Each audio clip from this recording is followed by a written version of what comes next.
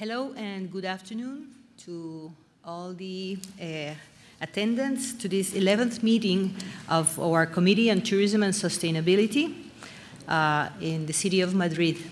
I would like to welcome all of you and particularly all the members of this committee and special speakers for this afternoon.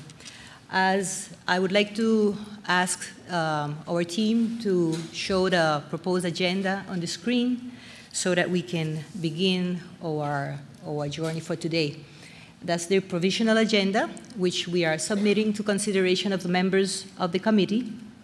I would like to note that we've been informed that the item number 2, which are the welcome remarks of the Secretary General of UNWTO, will not be possible as he is still not in this room.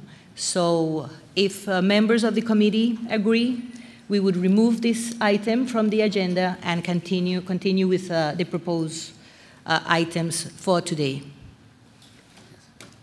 If no further comments, then we will move on as such. I'm very pleased to welcome all of you to this public meeting of the UNWTO Committee on Tourism and Sustainability. This is the 11th meeting after having met the last time in Chengdu on the occasion of the General Assembly. After last year's success of the first public meeting, we wish to continue this tradition, so that's why we are here today. What is new is the live streaming that we have today for our meeting, so we hope a lot of other audience are following us through the internet, and this way our message will continue to get further and further, which is very important for our objectives. This public meeting aims at bringing the work of the committee to the attention of a wider public within the framework of the International Tourism Fair FITUR organized by IFEMA. Allow me to explain the role of the Committee on Tourism and Sustainability. The CTS is a consultation mechanism role, our first stop to interface with countries on issues of sustainability. The functions of this committee, we could call them as subsidiary organ of the Executive Council and reports to it. The members are elected by the regional commission meetings after having expressed their interest to serve on the CTS to advise and guide the Secretariat in the field of sustainable tourism. It's a 4-year mandate, which is the current one running from 2015 to 2019. Members of this committee are countries of Bhutan, China, Colombia, Honduras, Lithuania, Montenegro, Morocco, Oman, and Senegal. As we advance with our meeting, I welcome the fellow countries that are part of this table. Regarding the area of work of this committee, we would like to mention as some of the main ones, advancing sustainable and resilient tourism development. Also, supporting the implementation of the program of work of sustainable development of tourism. Strengthening the normative role for the Secretariat's work in the area of SDT, recommendations to the Executive Council and other bodies. The objective of today's meeting is to present on one hand, an overview of work accomplished in various actions areas of the sustainable development of tourism and its contribution to 2030 Sustainable Development Agenda, and at the same time, present to you the major lines of work ahead of us. Though this special agenda, the CTS provides an opportunity to discuss and better comprehend these realities, while providing an interactive forum to discuss future actions. Another and very important of our task is to encourage the audience to participate actively during the open debate at the end of this meeting. So we hope that you will write down your questions or any suggestions or comments because we are interested in hearing from you at the end of the meeting. So I'm very pleased to welcome and introduce those present at this table and our panelists and their role. First of all, we have Ms. Ana Méndez Godinho, Secretary of State for Tourism. No. She's not here? No. Oh, there's a change, yes. And it's Carlos Romero from SEGITTUR.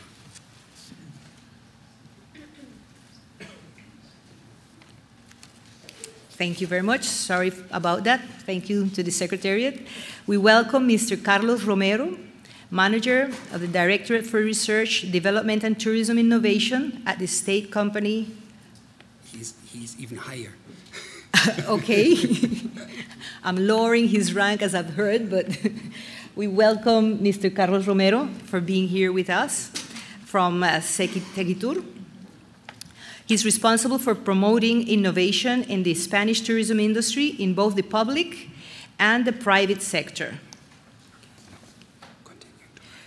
Ms. Maria Teresa Solis, Undersecretary for Policy and Tourism Planning of the Mexico's Federal Secretariat of Tourism, SEGITTUR, since April 2016. She's a specialist, among others, in the development of tourism destinations in emerging economies, in marketing and tourist product development. Mr. Luis Araujo, President of Turismo de Portugal. He holds a degree in law, and before joining Turismo de Portugal, was a member of the Pestana Group's Executive Committee, responsible for the operations in Latin America, as well for Sustainability Department since 2009. And members of the committee are the Republic of China, represented by Mr. Liu Gang, Deputy Director of CNTA, Madrid office. Lithuania, Dr. Renaldas Siusas, Head of Tourism Policy Division of the Ministry of Economy. Morocco is not here with us, but as will be represented by Abderrahman Talawi, Economic Counselor of the Embassy of Morocco in Spain.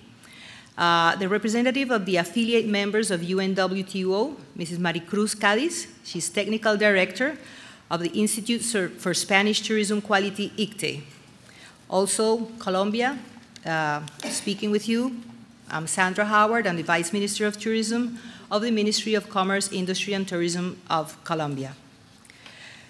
So now I would like to pass the floor to the UNWTO Secretariat to introduce agenda item number 7, Mr.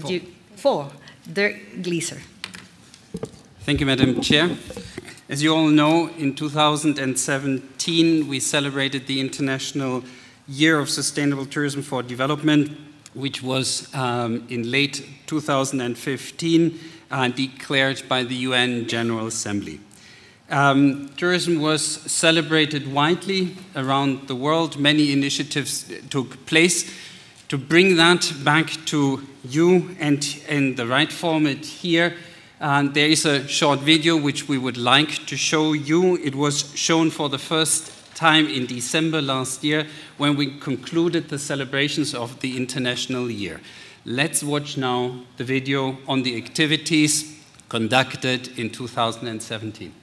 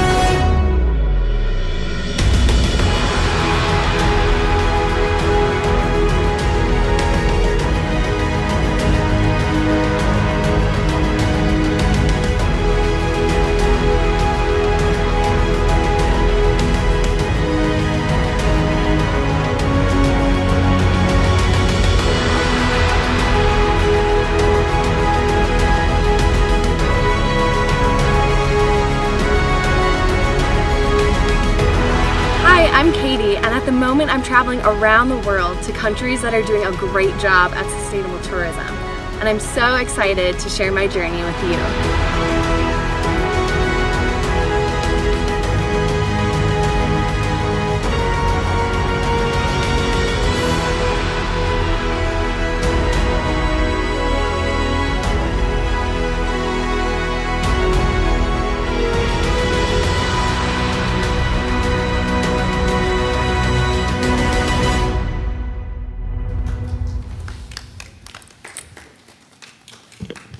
Thank you very much. As you saw, this International Year was really an extraordinary success.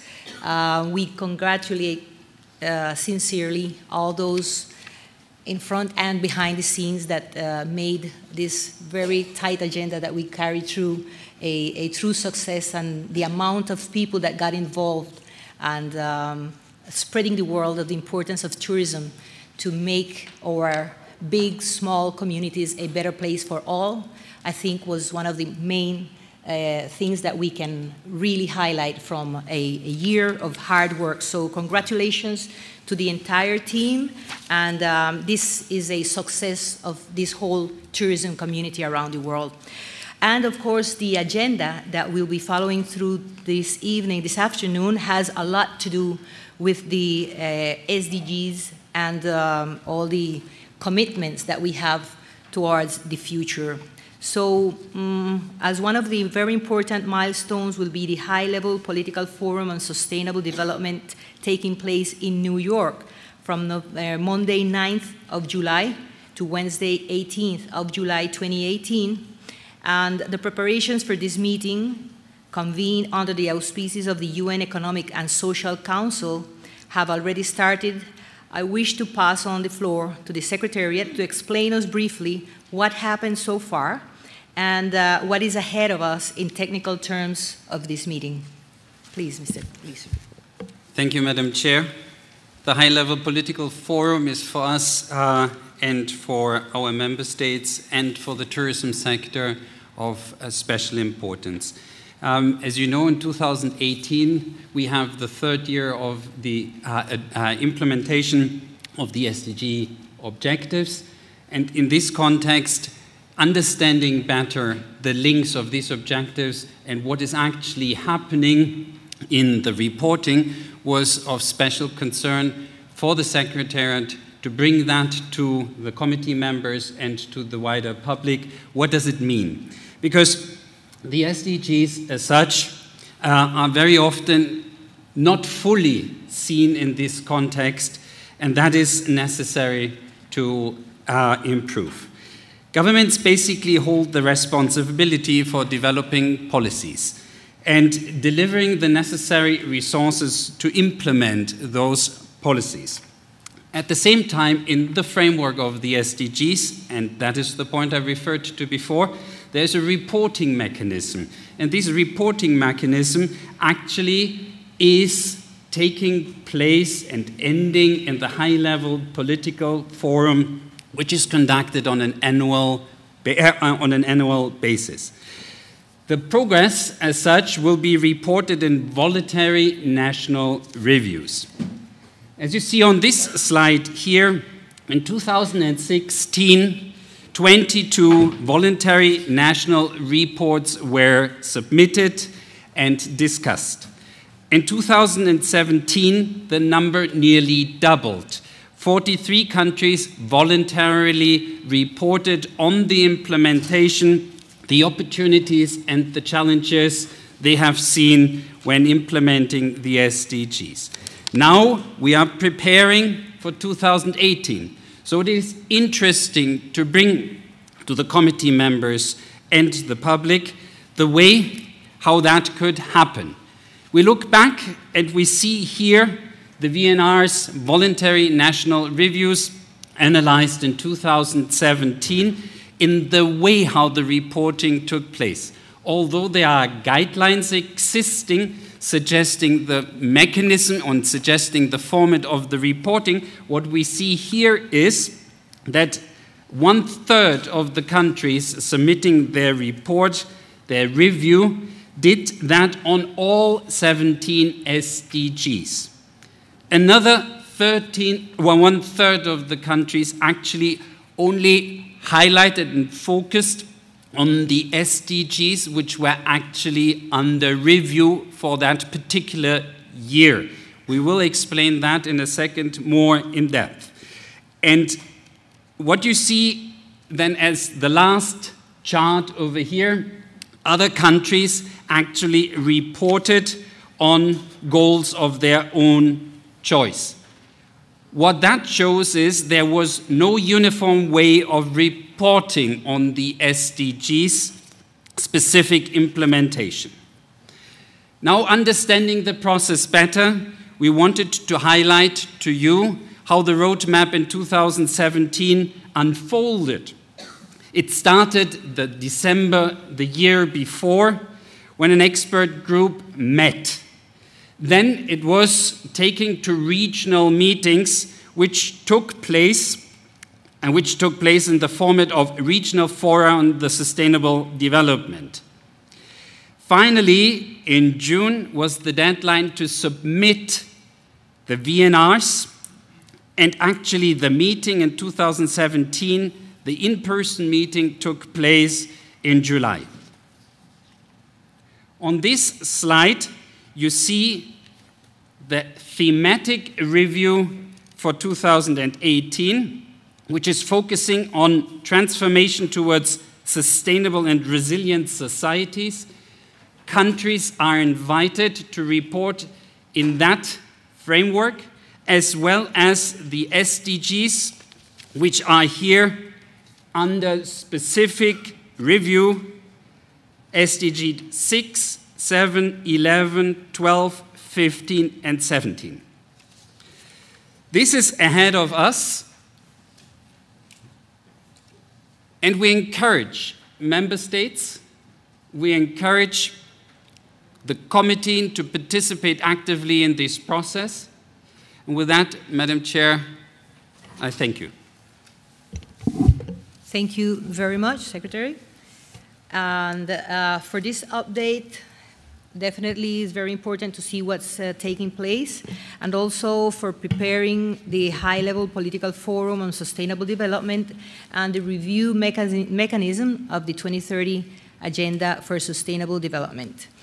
We, as governments, civil society, businesses, and the wider public, need to create awareness among all stakeholders on this. Because after all, implementation of the 2030 Agenda requires meaningful engagement of all countries and all people collaborating in partnership. Given that countries in 2018 will already be in the year 3 of the implementation of the 2030 Agenda, governments are expected to report on the actions and measures taken to advance the implementation of the 2030 Agenda and SDGs, and where available, to provide also information on the progress made. This means talking about baselines, the strategies and policies that are being put in place to facilitate the implementation, but it is also expected that countries will begin to share progress and accomplishments, as well as the gaps and lessons learned related to the implementation on the 2030 Agenda. We already heard that the reports from the countries was not made in a uniform way. The majority reported on certain goals that were more relevant to what was happening internally. And this really indicated several findings. The first, that the importance of reporting to identify critical issues on our way towards more sustainable societies is really critical. Second, that the SDGs process is fast evolving and it is of enormous catalytic importance.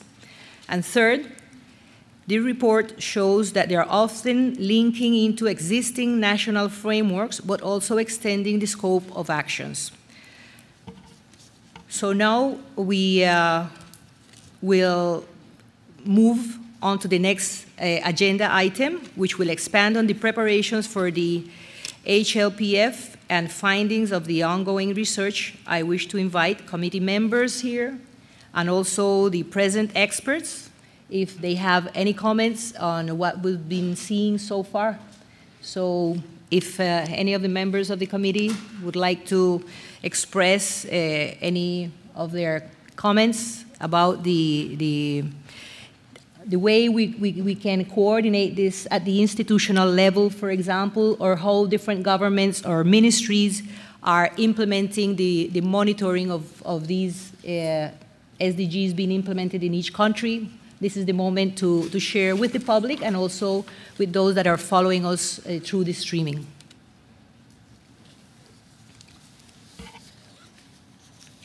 Well, if there are no comments, we will move on to the next point on our agenda, which is an update on the integration of sustainable consumption and production, what we call SCP, into national tourism policies and recommendations for action. As it was mentioned under the previous agenda item, the in-depth review will focus on SDG 12 to ensure sustainable consumption and production patterns. As committee members are aware, the concept of sustainable consumption and production links all SDGs as it aims increasing and accelerating resource efficiency and sustainable practices for the industry as well as for the consumers. So its implementation thus helps to advance towards low carbon, circular and green economies. This is a highly relevant item for the tourism sector. Tourism exponential growth comes with the opportunity to achieve multiplier positive effects using the sector as an enabling agent of change at all levels of its transversal value chain. But it also comes with a high responsibility to decouple growth from the use of natural resources, which are also the foundation of the sector's competitiveness. UNWTO has been focusing on integrating sustainable consumption and production practices in the tourism sector since late 2014, when the organization was appointed as the lead of the Sustainable Tourism Program of the 10-year framework of programs on sustainable consumption and production, which is an implementation mechanism for SDG 12. Within that framework, research on the integration of sustainable consumption and production into national policies has been ongoing for the past year, with new interesting findings progressively appearing along the way. During the past 2 sessions of the committee, we had the opportunity to review preliminary findings related to the way in which long-term planning is being developed in the tourism sector, the main thematic elements of policies, and the references they make to concepts such as resource efficiency, sustainable land use, diversity, biodiversity protection, water use efficiency, energy use efficiency, the waste reduction, or GHG emissions. As you will see in a minute, there is also an interesting link between this research, the voluntary national reviews, and existing national frameworks. I would now like to invite the UNW Secretariat and UNWTO Secretariat to share with us the latest progress of this project, particularly in view of the guidance that tourism policymakers may be able to draw from it with regards to the upcoming review of SDG 12, among other SDGs, this month of July in the high-level meeting.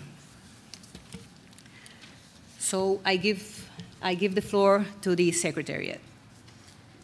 Thank you very much, Madam Chair, distinguished committee members, ladies and gentlemen. My name is Virginia Trapa, and it is a pleasure to have the opportunity to share with you some of the latest findings of our work linking sustainable consumption and production with national tourism policies. As it was highlighted previously in the previous agenda point, the connection between SDG 12 and the tourism sector is clear. The tourism sector must work on decoupling its growth from the use of finite natural resources in order to develop sustainably. In turn, decoupling can entail opportunities to embrace innovation and enhance the competitiveness of destinations. SDG 12 is one of the 3 goals containing a target which explicitly refers to tourism, in particular to the monitoring of the sustainable development impacts of the sector. And as the chair just mentioned, UNWTO is leading the Sustainable Tourism Program of the 10-year framework of programs on sustainable consumption and production, together with France, Morocco, the Republic of Korea, and UN Environment.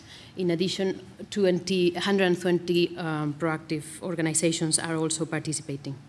This program is, as said, an implementation mechanism for SDG 12, and it actually reports to the high-level political forum on an annual basis. As we have heard earlier today, the national reporting on the SDGs has, for the time being, had a flexible structure, and yet many of the countries engaging in this process have chosen to include reference to SDG 12 in their reports, to be precise, 72% of them. The majority of countries also have made reference to tourism in their voluntary national reviews, that's 70%. But most importantly, for our objective to analyze the convergence of SDG 12 with tourism, we found that over 55% of the countries engaging in the preparation of voluntary national reviews actually referred both to SDG 12 and tourism as part of their endeavor to implement the Agenda 2030. Although they did not make a direct connection between SDG 12 and tourism, a smaller but still relevant group of 23% of the countries did so. It shall be noted that this last grouping of 23% of the countries is composed of over 65% of countries that have a contribution to their GDP from tourism being notably higher than the global average. Their voluntary national reviews, for example, make reference to tourism as one of the priority sectors to implement broader national policies, such as green growth policies or national consumption and production plans or national schemes for sustainability certification. In order to better understand the link between the voluntary national reviews and national frameworks of tourism, we compared some of the findings with our ongoing research on sustainable consumption and production and national tourism policies, which, as committee members are aware, has reviewed the tourism policies of 65% of UNWTO member states. While every tourism policy reviewed includes reference to sustainability, notably as part of the objectives or overall vision, references to environmental concepts such as resource efficiency, which is the main underlying idea behind SDG 12, are present in 69% of the policies, the tourism policies. It appears that those countries first engaging in the preparation of voluntary national reviews show a slightly higher commitment to resource efficiency in their tourism plans or policies than the overall sample of member states analyzed in the research. Moreover, when looking a bit more in detail at the presence within national tourism policies of elements of common concern of sustainable consumption and production, such as water and energy efficiency, waste and emissions reduction, and biodiversity protection, we observed that, again, the group of countries linking directly SDG 12 with tourism in their voluntary national review reports was slightly stronger than the overall sample, with 60% of countries prioritizing these issues in their national tourism policy. On the one hand, this could suggest a good level of awareness among these countries on the challenges for the tourism sector in terms of resource efficiency. On the other, it points out at the opportunity for tourism policymakers to use the national reporting on the SDGs to leverage the potential of tourism to advance SDG 12. Providing the necessary evidence on the implementation of SDG 12 by the tourism sector remains nevertheless a challenge ahead of us. When analyzing the national tourism policies of our member states, references to action plans to roll out the implementation were found in 67% of the policies. And monitoring instruments, such as key performance indicators focusing specifically on sustainability issues, were referred to in 54% of the national policies. However, one of the main limitations of the study was to find proof of the effective implementation of the action plans and the use of these sustainability indicators, as the few progress reports found publicly available online were rarely going beyond the description of the execution of budgetary lines. In conclusion, as SDG 12 is this year upon review at the high-level political forum, we would like to encourage policymakers, tourism policymakers, to make good use of the opportunity to feature some of the evidence they may have available on the role of our sector in this regard. And when the data is not available, this occasion may be ideal to commit to developing the necessary tools to start measuring. Thank you very much. Thank you. Thank you very much on this report. Now, as we address the relevance of policies and actions to accelerate sustainability, let's focus on another that is a crucial element without which acceleration and prioritization is not possible. We refer to the need to monitor with reliable, timely, accessible, and sufficiently disaggregated data. This was one of the major objectives of the First World Conference on Smart Destinations, which UNWTO organized with the government of Spain and is currently preparing for 2018. So I invite now Mr. Carlos Romero, who's Research Director of the State Company for Tourism Technology and Innovation Management, SEGITTUR, of Spain, to brief us on the relevance of the Smart Destinations concept. Mr. Romero.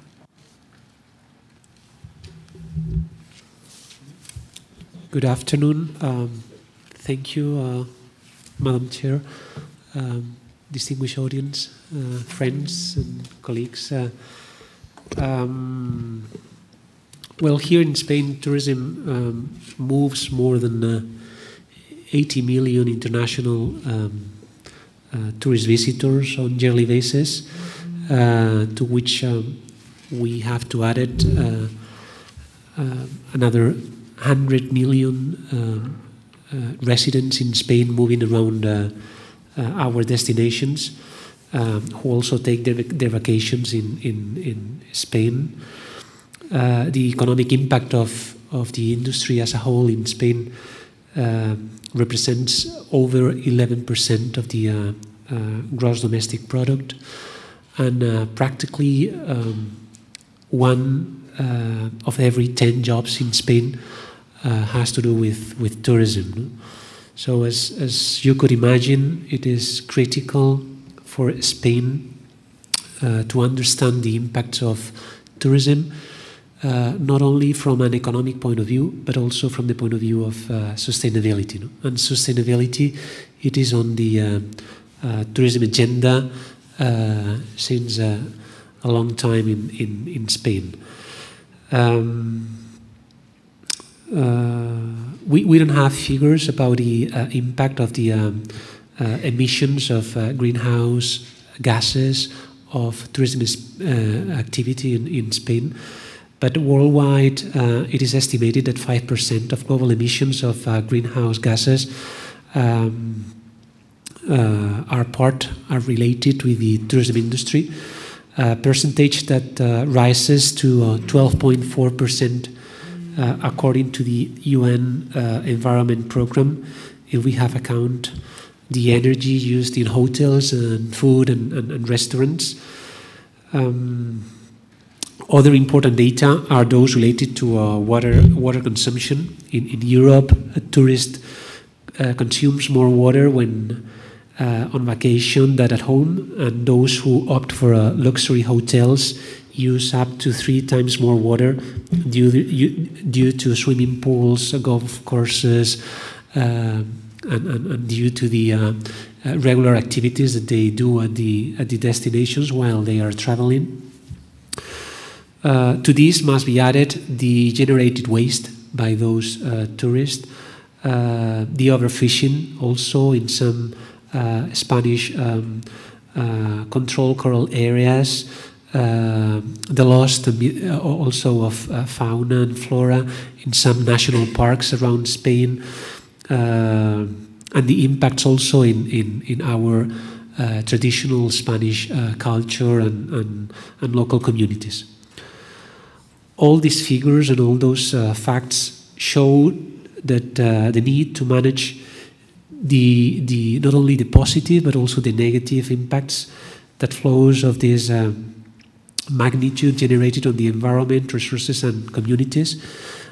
As a transversal economic sector, tourism has developed supply chains and interlinkages with other sectors, which can be used to systematically encourage and in some cases discourage sustainable operations beyond the sector. it is trying to get involved in this process of supporting sustainability, other actors related with the tourism industry. Tourism, like no other sector, involves direct human interaction, often motivated by the searching of authentic experiences and the interest in learning and discovering new things.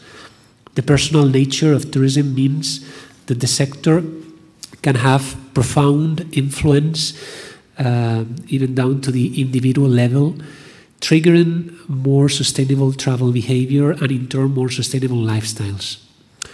Sustainability in Spain and for the Spanish Tourism Administration has become an essential aspect in which all actors in the Spanish tourism sector, governments, companies and tourists, have a role to play, and that must be translated into concrete and effective actions.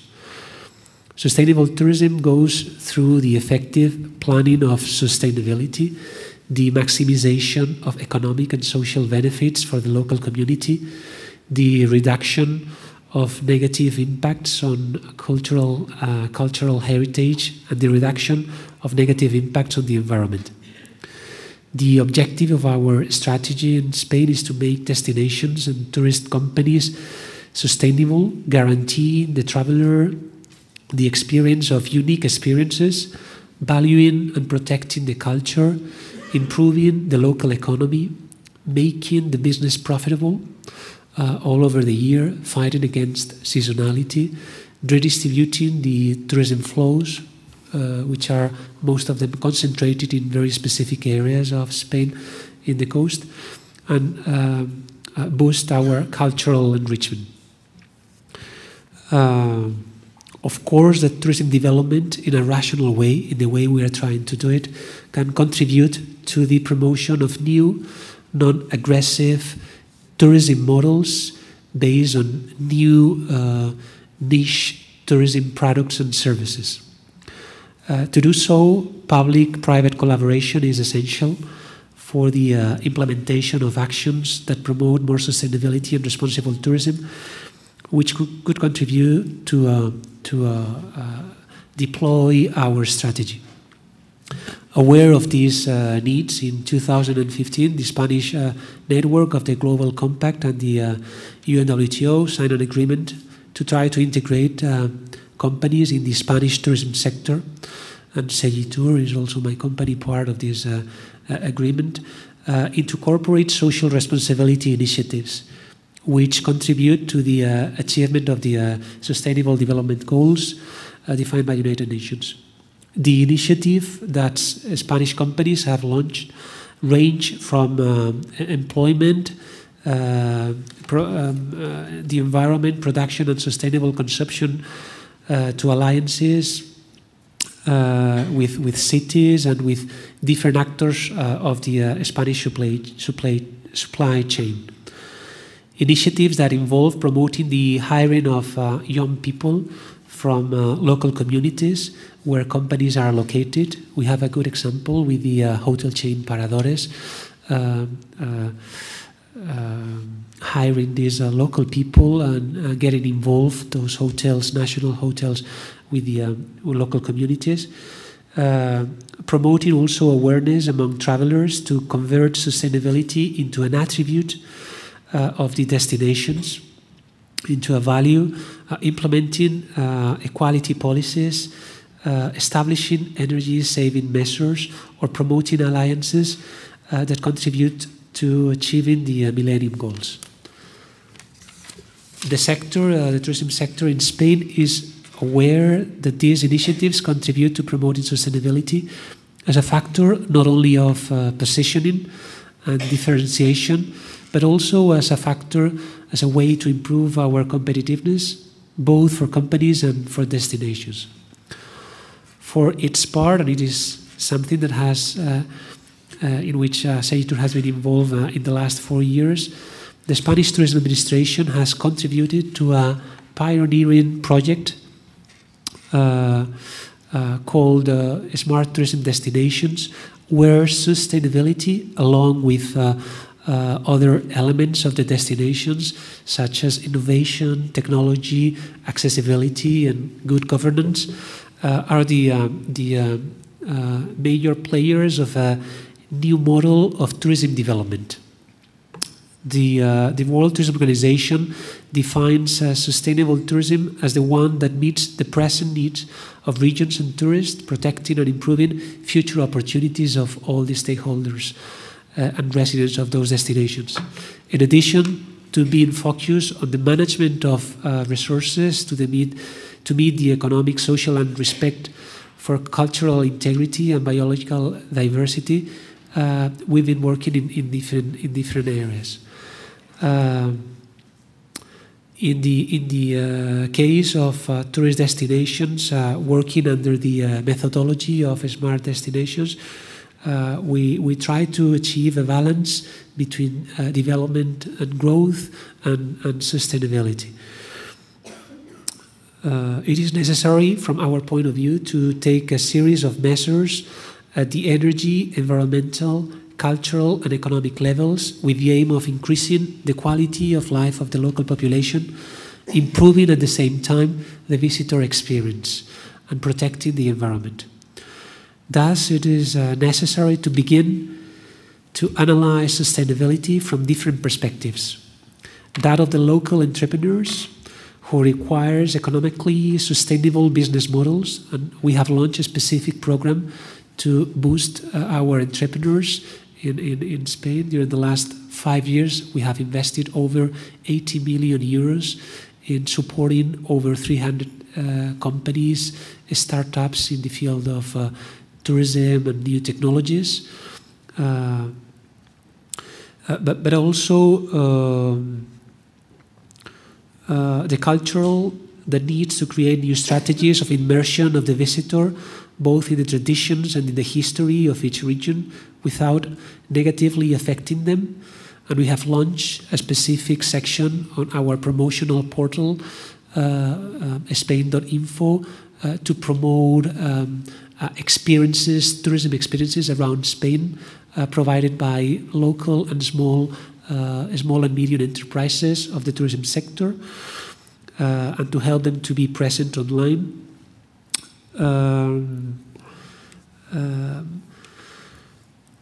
Of course, the tourism needs to move away from what we call a linear economic model, that it is resource intense and sustainable, towards a more what we call, and what the European Commission called the circular approach, where the value of products, materials and resources is maintained in the economy for as long as possible, and the generation of waste minimized.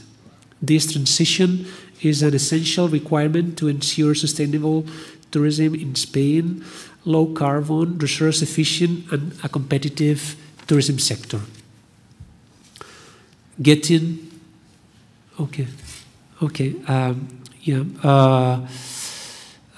maximum value from tourism resources requires action at all stages of the life cycle of tourism products and destinations. And the Smart Destination Initiative is a great opportunity to align Spanish destinations with the current EU Circular Economy package adopted by the European Commission 2 years ago. We are talking about reducing waste, protecting the environment, but also about a profound transformation of the way our entire economy works, by rethinking the way we produce, work and buy in our destinations. We can generate new opportunities and create new jobs, and to improve tourism sustainability as one of the biggest worldwide industries.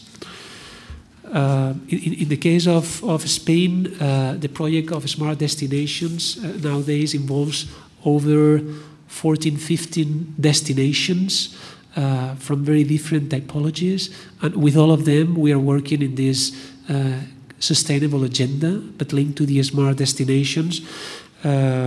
Somehow we believe that we are assisting the creation of a kind of new tourism model of the 21st century. And for this, the business sector, the public administrations, local entities and agents, technology centers and universities must coordinate and collaborate to achieve a much more ambitious goal under what we call the agenda of the Smart Destinations. Just a final remark to conclude. I would like I would like to invite you to all the participants here to join us and to participate in the second World Congress of the UNWTO on Intelligent Tourism Destinations, to be held in the city of Oviedo in Spain next June. And you'll be very welcome to attend the different sessions. And we will deal specifically in a couple of sessions with the issue of sustainability and circular economy. Yes, thank you. Thank you very much, Mr. Romero. And of course, we're looking forward to this following meeting on smart destinations. I would like to invite now Mr. Luis Araujo, President of Turismo de Portugal, who will present the strategy and efforts that Portugal is making to be in pole position of international tourism and asserts its place as one of the most sustainable tourism sectors worldwide. Mr. Araujo. Well, thank you, Madam Chair. Ladies and gentlemen, good afternoon. I will try to give you a brief overview of what Portugal is doing now and why do we think this is so important for our country. Like most of the main tourism destinations, Portugal is facing many challenges to remain a competitive destination. The first one has to deal with change. Change in terms of consumer behavior, new segments, new clients, new business models, the need for continuous innovation that we always hear and that we always have to fulfill. So how to do it? How to remain competitive while promoting tourism? How to preserve the natural and cultural resources and the authenticity of the destinations, and at the same time create quality jobs and develop the country and see a sector, tourism sector, that is so important for our activity. Just to give you an example, Portuguese tourism represents 18% of our exports, of our total exports. It's the main sector developing the Portuguese economy. So we feel a big responsibility, but we can't just sleep under the good results, and we've had very good results. Just this year, 2017, we've grown around 10% the number of tourists and 16% the revenues of all our companies in Portugal, the tourism receipts. So it's important to settle a strategy, and we've decided to do that last year.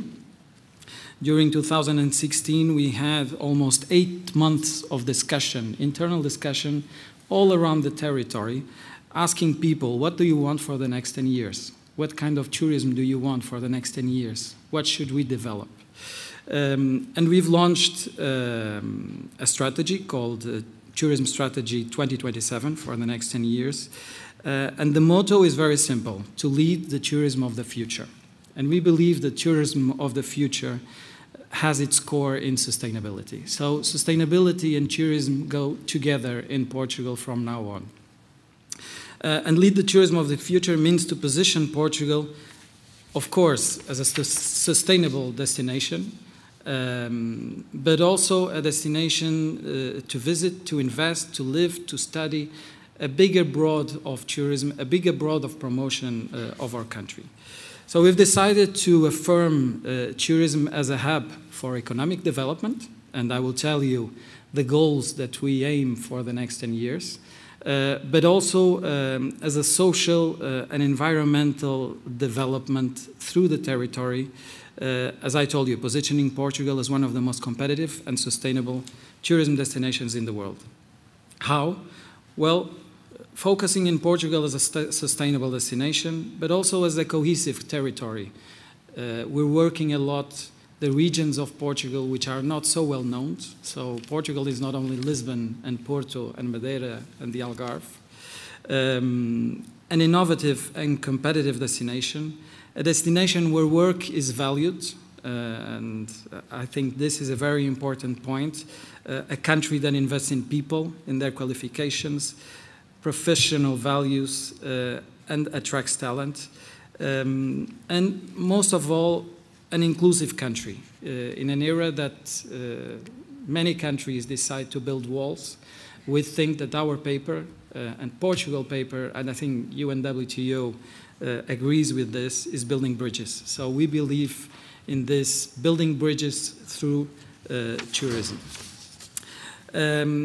But the most important is that we have put people at the core of the strategy. And this was very interesting because after these 8 months of discussion, and the strategy was launched beginning of 2017, this was a common answer in all laboratories we did, in all discussions. People have to be in the center of strategy.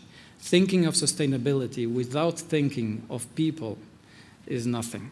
And we've decided to put 3 kinds of people: tourists, locals, and workers, people that work for tourism. So these are the 3 segments and the 3 kinds of people that we have attracted, and we are directioning all our strategy.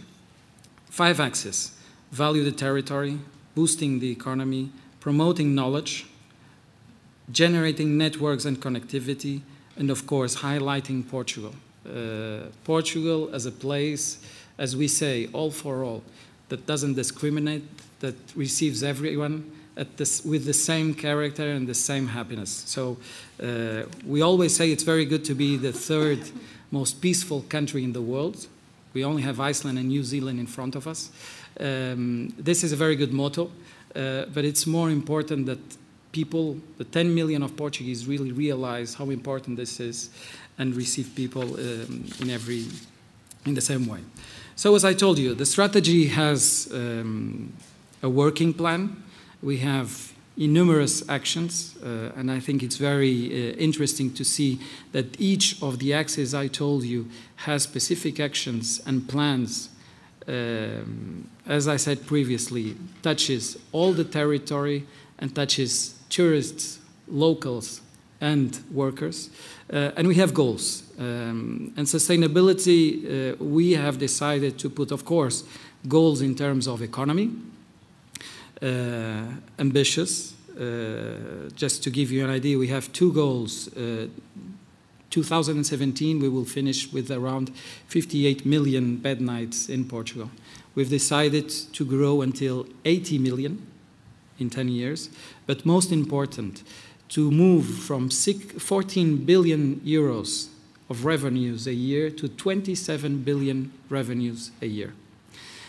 So more than double the number of revenues in a year.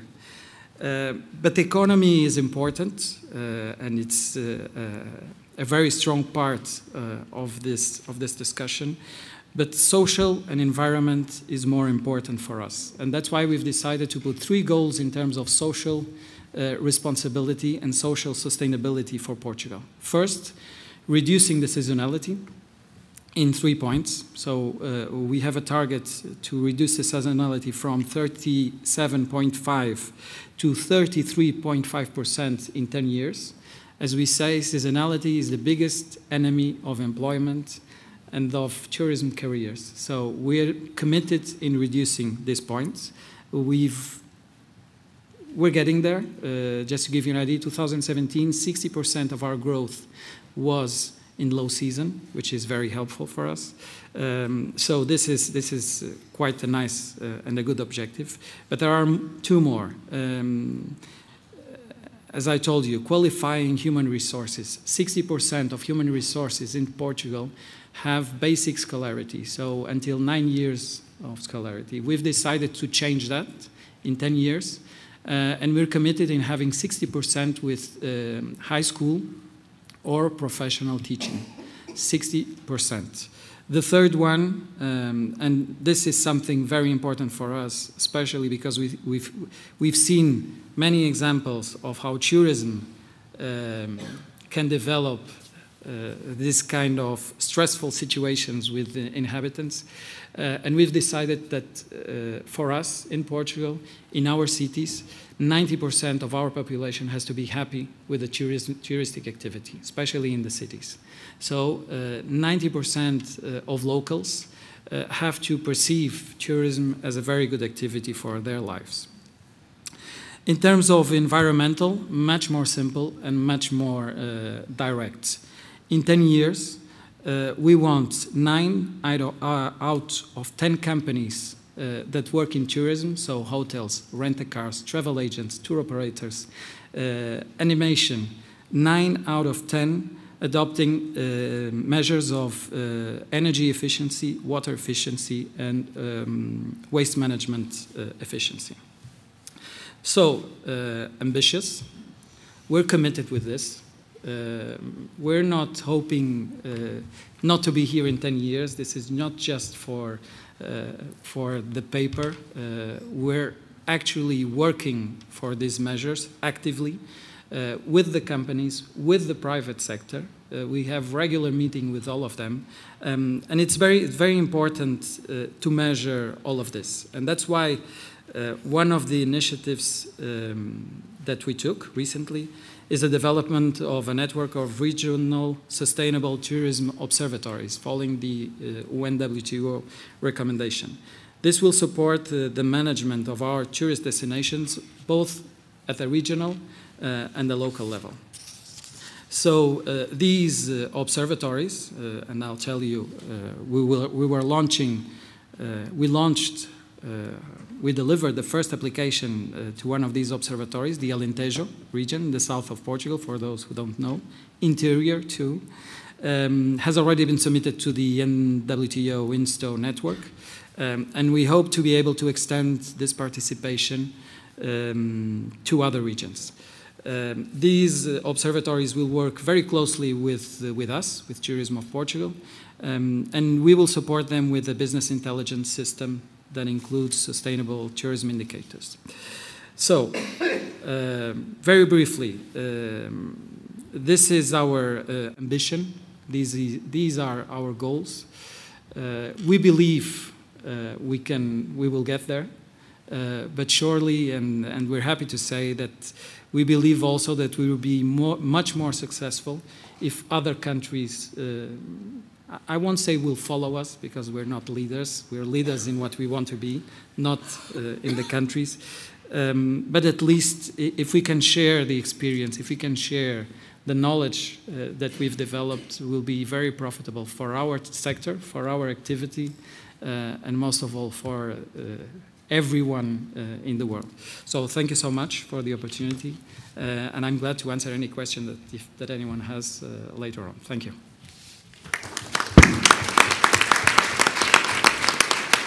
We thank deeply Mr. Araujo for such interesting presentation, and I'm sure there will be questions at the end of this session for you. So thank you very much, and I would like to move on now to our next agenda item, which is the role of national tourism policies and observatories in accordance with what you just mentioned, Mr. Araujo. So, as committee members know, the UNWTO International Network of Sustainable Tourism Observatories, we call it INSTO, is a network of tourism observatories monitoring the economic, environmental, and social impact of tourism at destination level. The initiative is based on UNWTO's long-standing commitment to support sustainable and resilient growth of this sector through measurement and monitoring, fostering the evidence-based management of tourism. As of December 2017, the International Network of Sustainable Tourism Observatories includes 21 observatories worldwide committed to regular and timely measurement of the destination level. Assessing and monitoring tourism's contribution and commitment to the SDGs at destination level and advancing timely and systematic monitoring of tourism impact is being accomplished through the work of these observatories.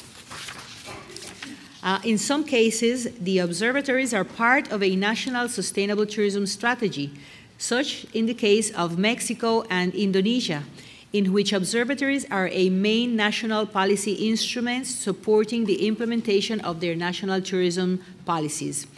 The next presenters will share their extremely interesting local and national experiences in this regard, so that lessons may be learned from them. So I would like to invite Ms. Maria Teresa Solis Trejo, Undersecretary of Planning and Tourism Policy of the Secretariat of Tourism, SEGITTUR of Mexico, who will present us the case of her country.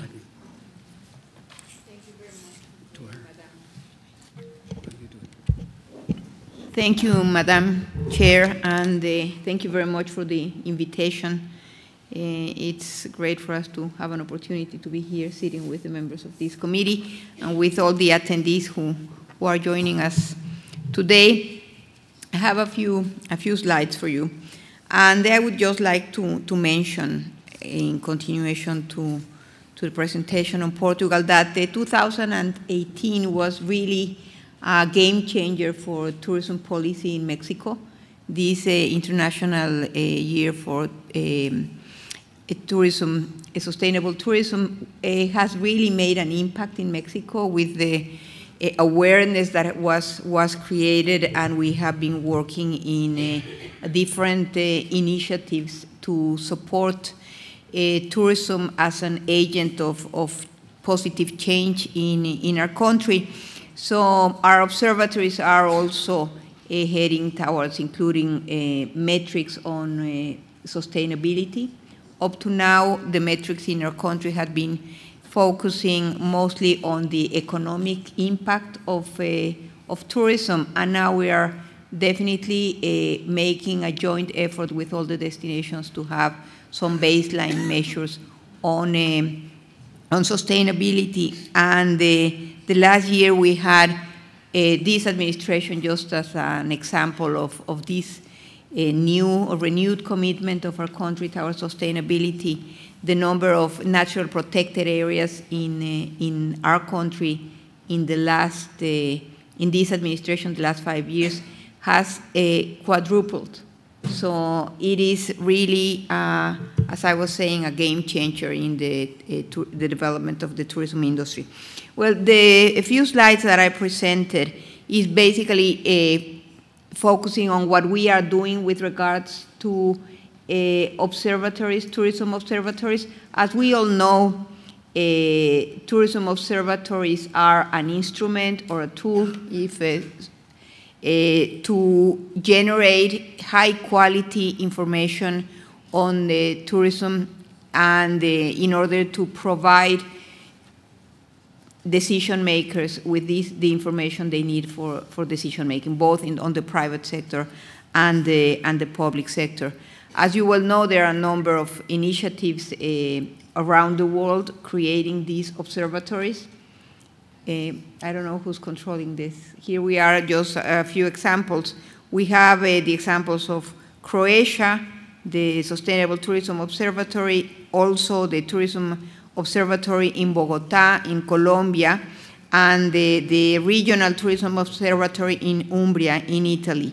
And basically, this means an organizational commitment towards developing this high-quality information, which is accurate, consistent, timely, reliable, the creation of systems for compilation and analysis, the exchange of information among the public and private sectors, and the strengthening of planning capacities and communication between also these public and private entities.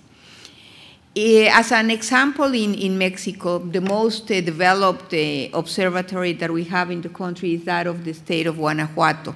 They started in 2004 creating this observatory, and it has focused on creating this transsectoral interdisciplinary analysis with a number of organizations, including, of course, public sector entities, universities, and other specialists interested in participating, and they organize, monitor, measure, and evaluate the evolution of the tourism sector in the state of Guanajuato. In the next slide, we have the current state of observatories in the WTO. The number is 21 observatories, which are located in these countries. As you may see, in Latin America, it's Mexico and Brazil who have their observatories registered with the WTO, and I understand there is a number of other observatories that are in line to also become part of the WTO. All these observatories are spread around the world. In the case of Mexico, if I mentioned the case of Guanajuato, we have a big challenge because we have identified 44 priority destinations in our country, and as you know, we also have 111 smaller locations that we designated as magical towns. And this means a huge challenge because for all these destinations we need accurate, consistent measurement. So what the federal government has been working on is precisely in standardizing the measurement. We have a system we created in the last decade. We created a system that we call DataTour, where we monitor hotel and accommodation figures, statistics for hotel accommodation, and we also have the Tourism Atlas, where we have geo-referenced information for the tourism sector. But we, in Mexico, in the tourism sector, we know that we are not alone. We have a very strong statistical institute, the INEGI, the National Institute for Statistics and Geography. And we have a team of the Ministry of Tourism has been working very close to the INEGI. They have, along the years, created the national system for economic and geographic, statistical and geographic information. And we have been working with them in the last 2 years to create an offspring of this system, what we call the National System of Statistical and Geographical Information for the Tourism Sector. And this is an effort where we are trying to make sure that the information that is generated in different areas of the country, in our destinations, is consistent and is aligned at different levels. On the one side, we need, of course, to have consistent methodologies that generate this reliable information. We have procedures and methodologies, but also we're trying to align technological efforts. In many cases, we have different platforms that do not talk to each other, so we're trying to collaborate with INEGI. So we have one repository for information that each one of us can use for their own purposes, but that also the observatories can eventually generate information and be consistent and be located in this general platform.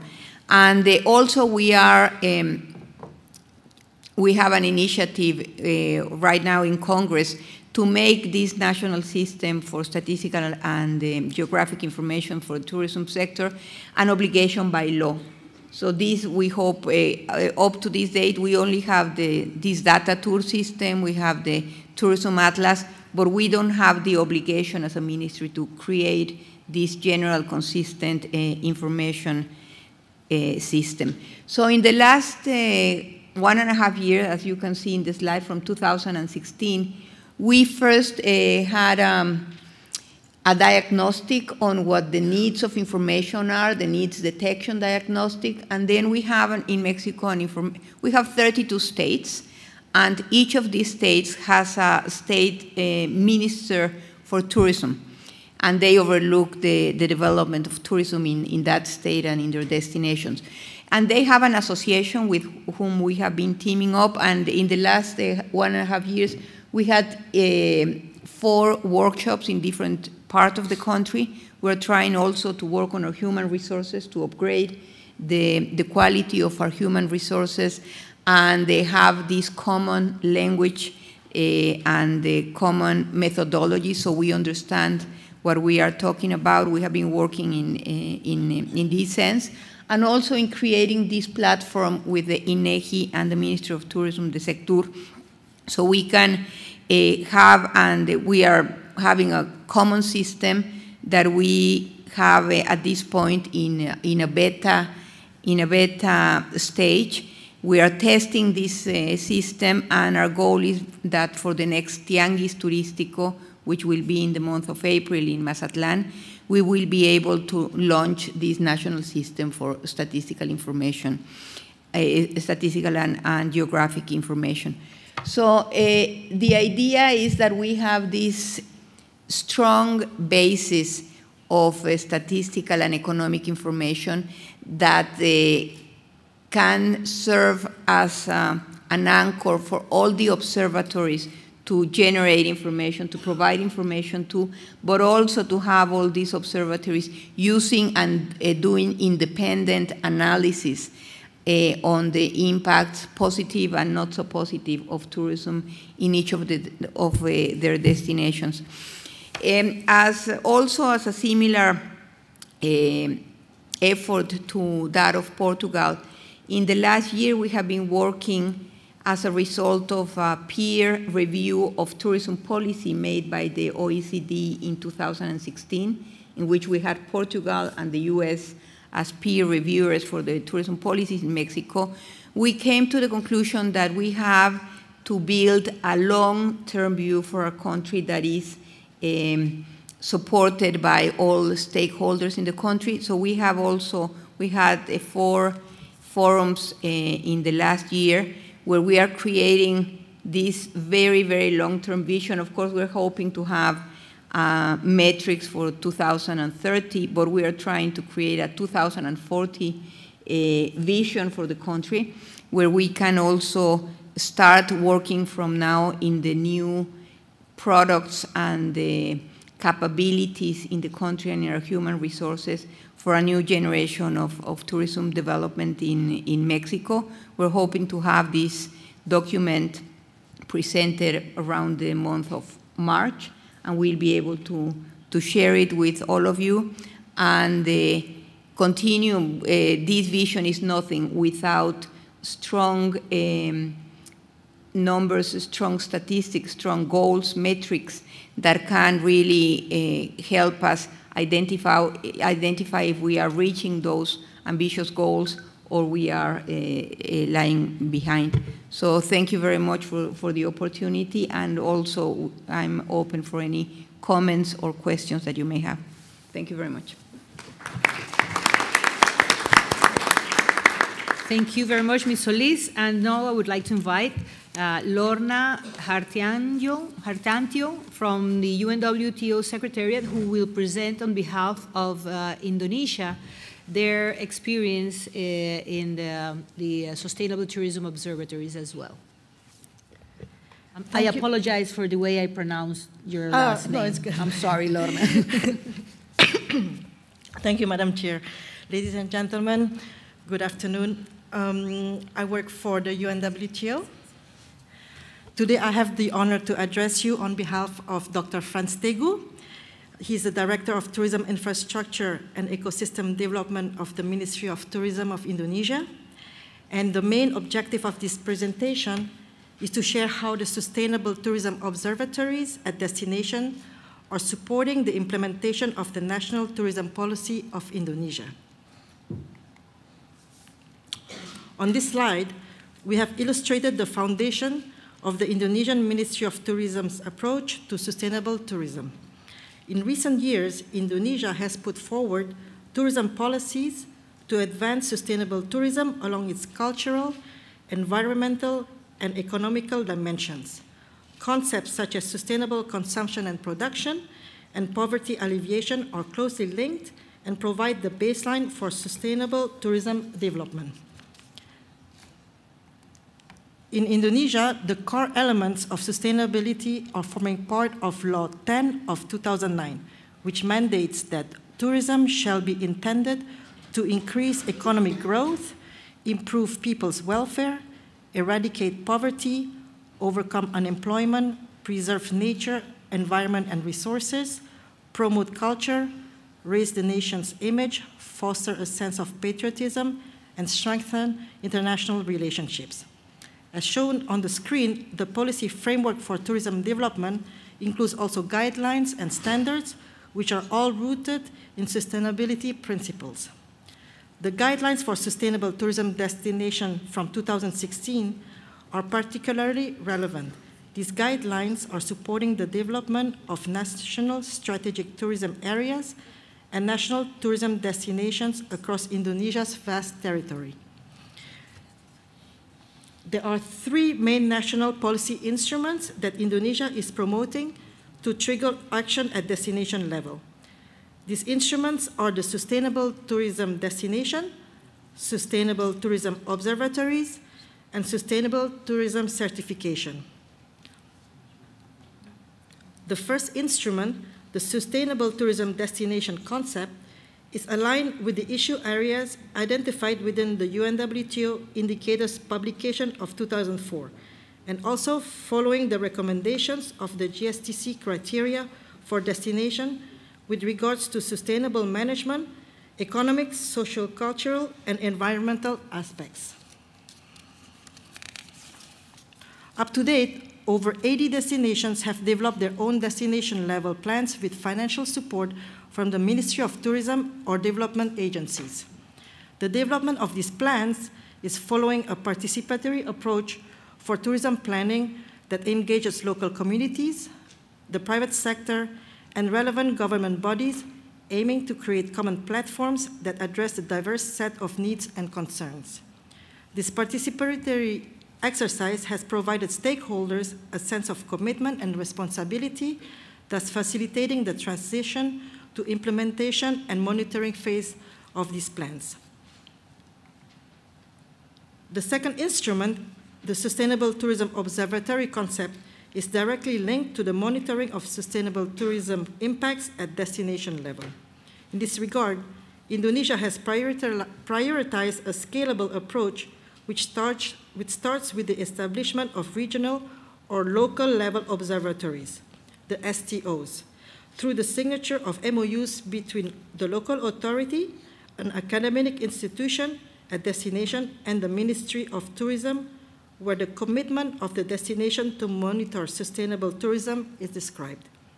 When reporting from the STO is presenting evidence of the sustainable management of tourism resources and activities within their destinations, the established STO then have the opportunity to become recognized at the national level and becoming part of UNWTO, which stands for Wonderful Indonesia Network of Sustainable Tourism Observatories.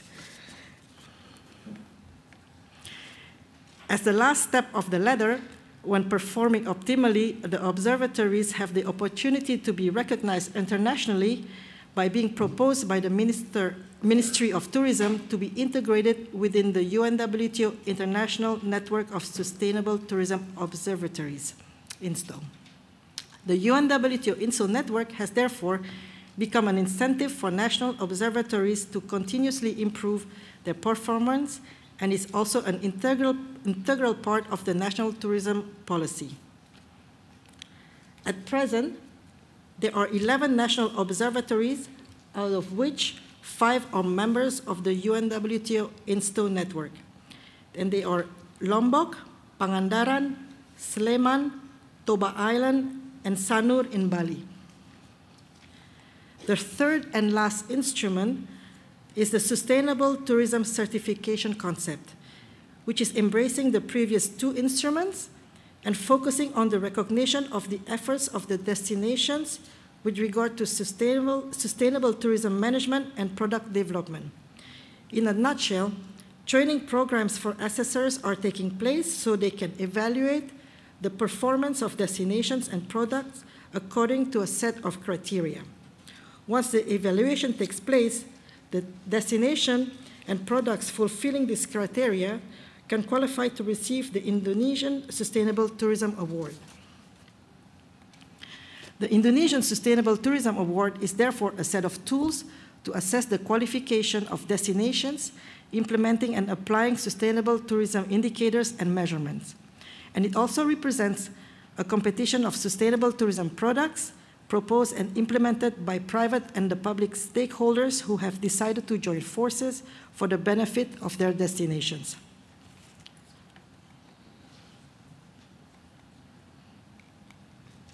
Oops. So far, the application of these 3 policy instruments of these three policy instruments, which are destinations, observatories, and certification, is supporting the Ministry of Tourism in the implementation of its national policy, and therefore Indonesia expects to continue following this strategic approach in the years to come. Thank you very much.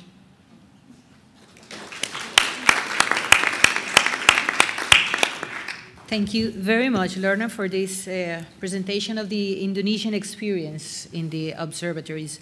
I move on now to item 8 of our agenda. And I would just like to mention that as committee members are aware, UNWTO reports biennially to the UN General Assembly on the promotion of sustainable tourism, including ecotourism, for poverty eradication and environment protection. It is thanks to the collaboration from our member states that UNWTO is able to periodically prepare substantive reports to monitor progress at the local, national, and global level, and to make recommendations as a basis for drawing up tourism development policies and strategies. So I would like to call for attention of all of you, or fellow members, about the preparation process and key deadlines for submissions of your inputs for this report in 2018.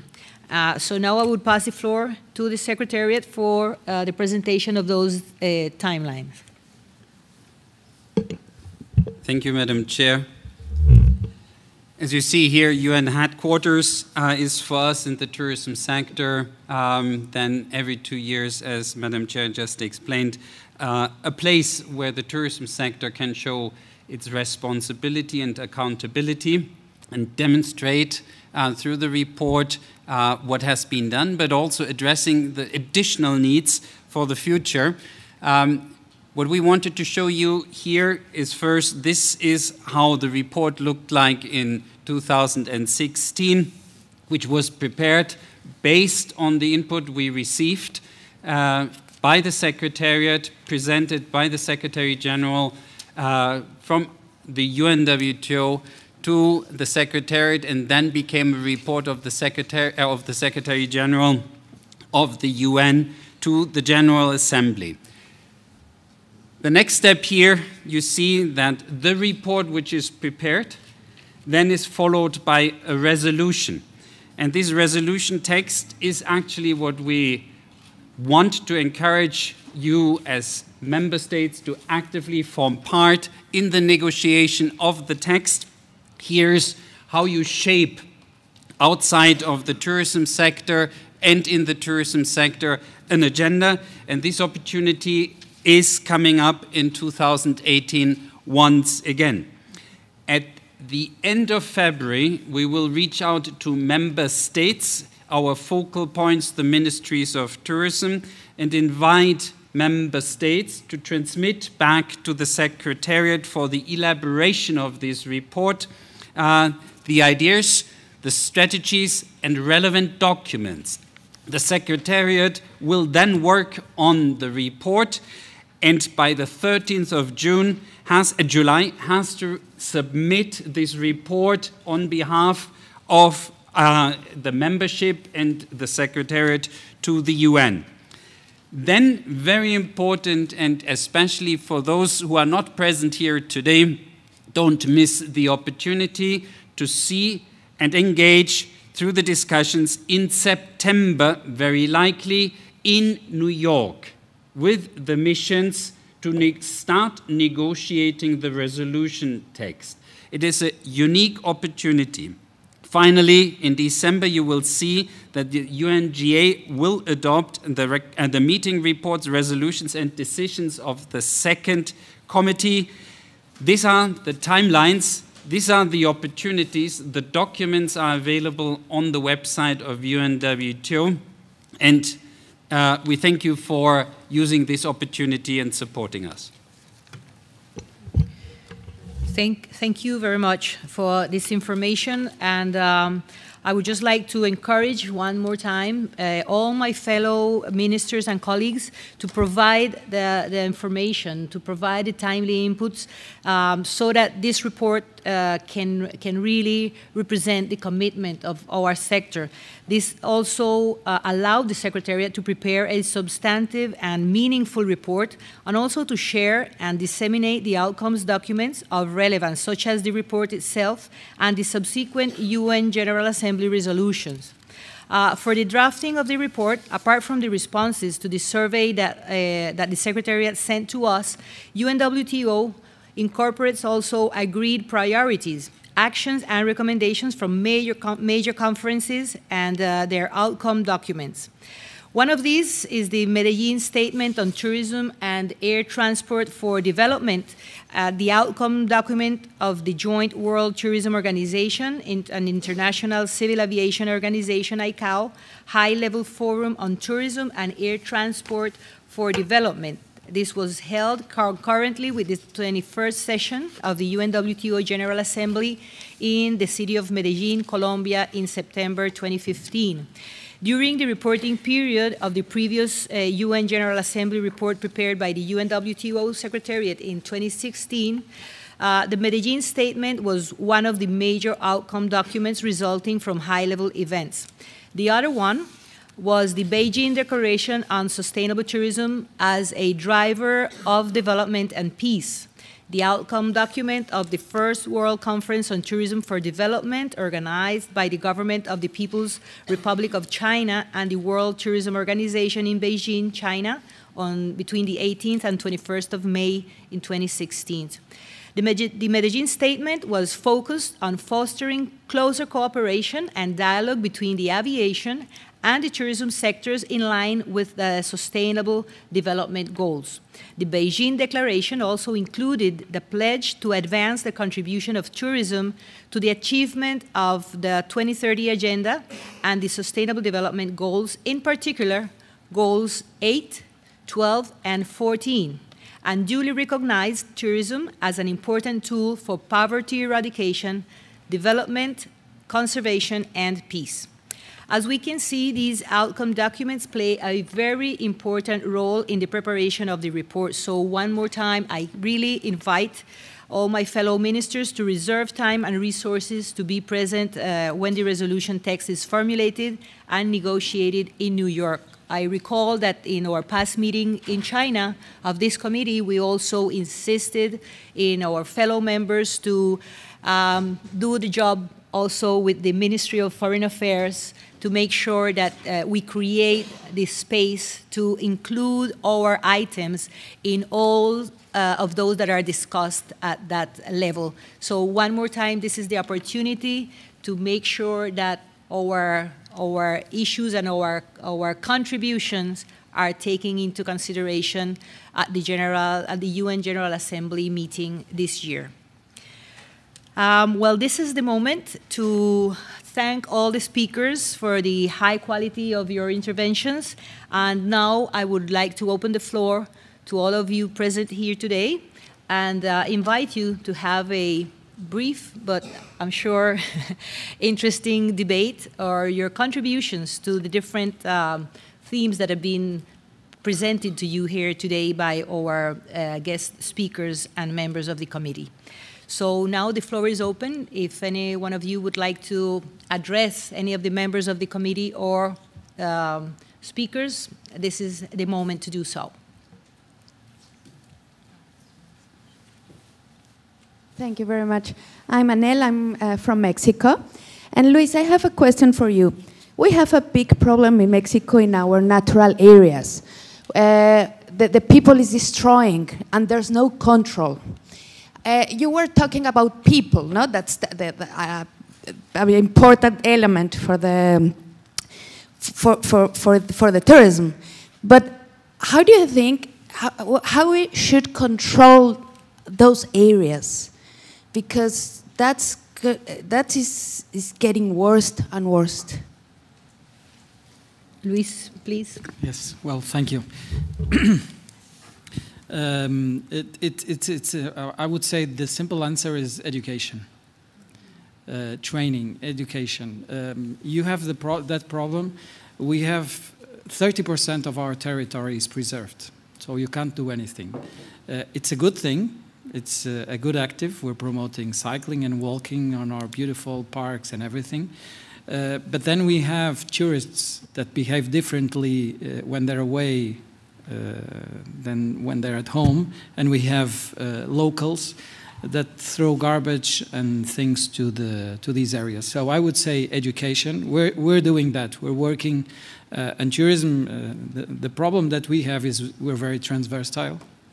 So we can force the Ministry of Education to teach the value of tourism to young children of 5 years old or 6 years old, but they can teach them that it's important to preserve these kind of areas, that the future, not only the future of the planet, but their future depends on how well preserved they are. So I would say education. In our case, we're working and building on top of that. Thank you. Thank you very much, Luis. I would just like to add to that also a small example of our experience in Colombia, where we are approaching 20% of our territory as protected areas through the national system. And it is a challenge all over.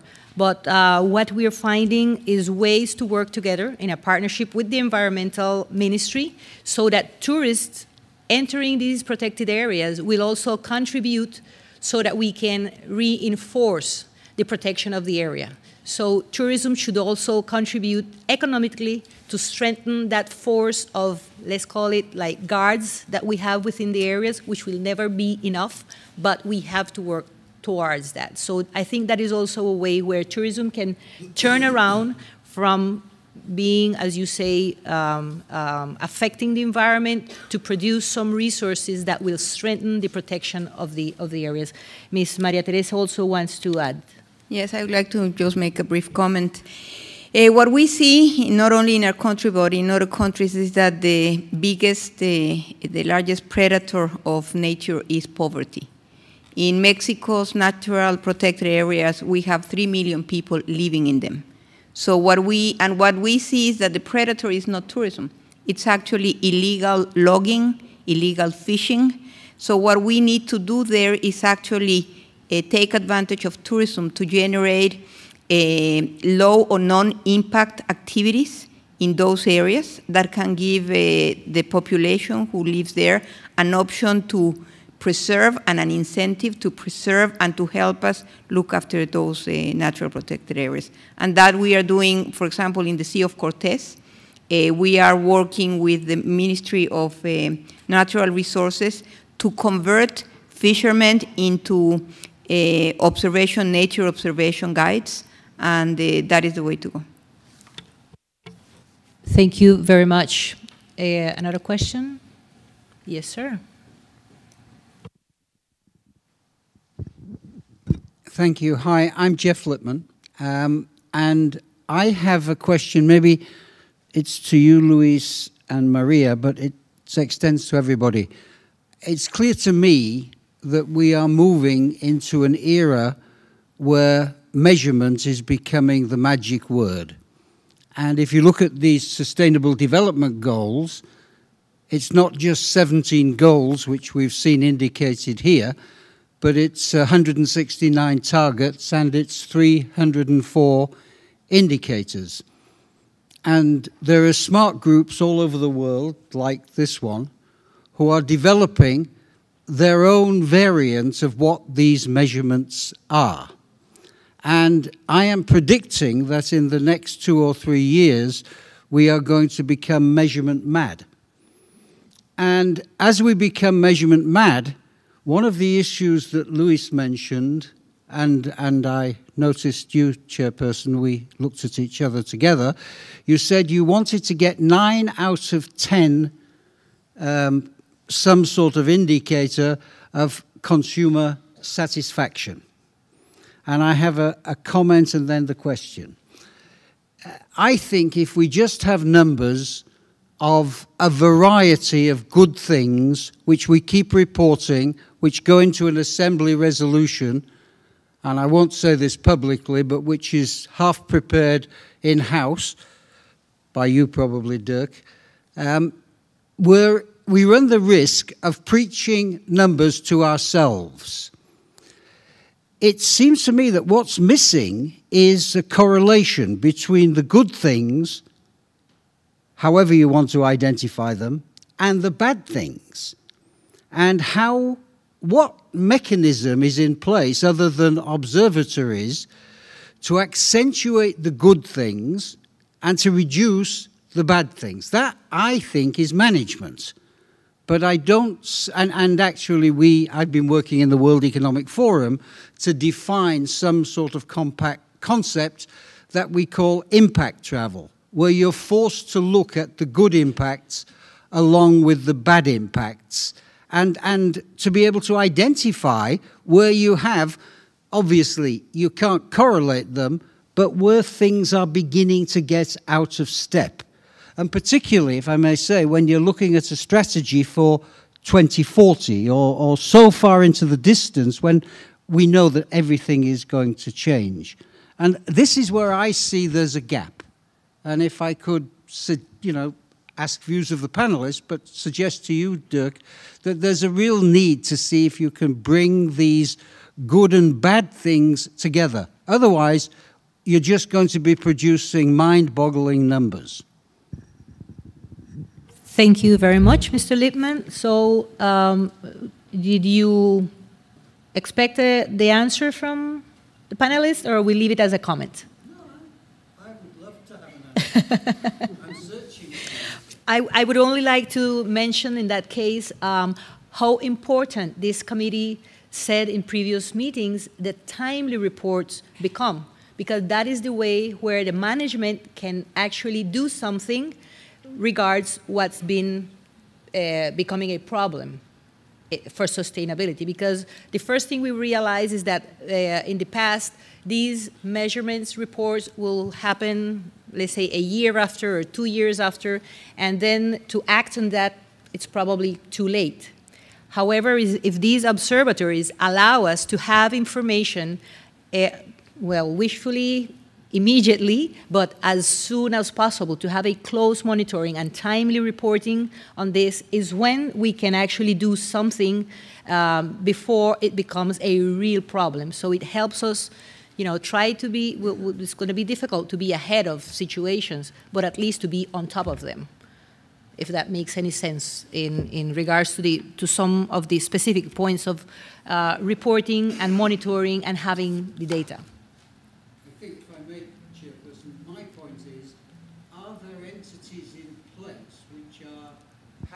Have as their objective and their mission to actually be looking at this timely data and identifying in an early sense, hey, we've got a problem here.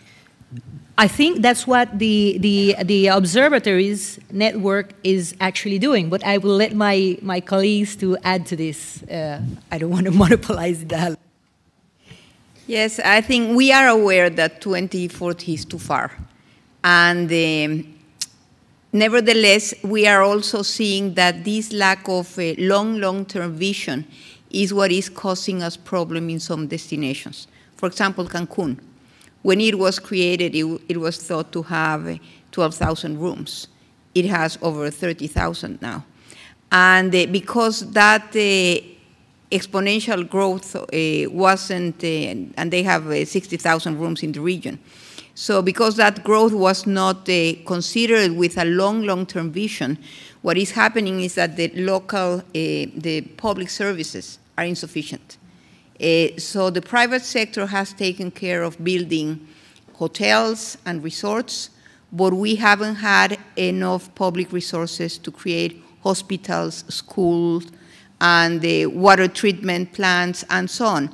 So at this stage, we're trying to regenerate these mature destinations and solve the problems that we didn't look at 40 years ago. So what we're trying to do with this is smart, and these links, at the end of the day, everything is connected.